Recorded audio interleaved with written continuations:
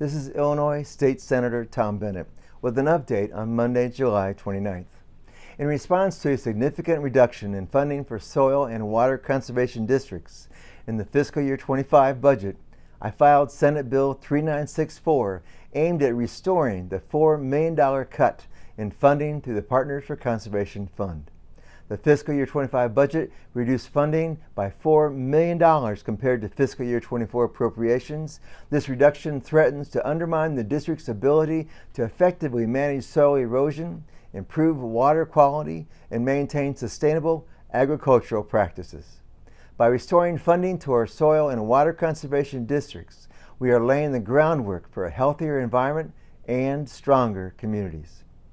In other news, the state of Illinois was recently awarded more than $430 million from the U.S. Environmental Protection Agency for its Climate Pollution Reduction Grant Program application. The funding will be utilized for building and industry decarbonization, freight electrification, climate-smart agriculture, and renewable energy deployment.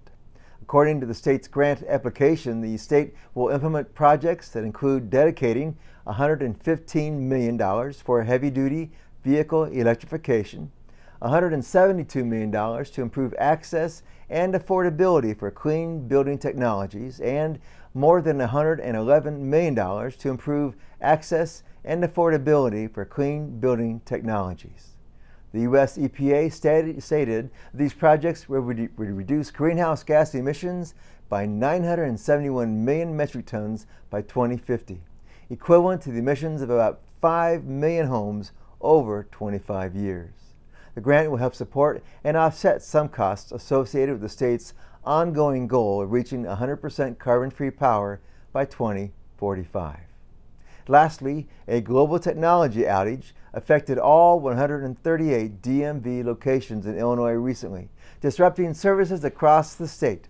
A routine update from the cybersecurity company CrowdStrike to Microsoft on its Windows devices triggered an enormous national technological outage on July 19th.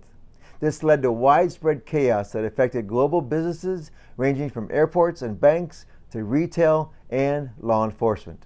This incident highlighted the weaknesses of a computerized world that is critically dependent on a few suppliers such as Microsoft.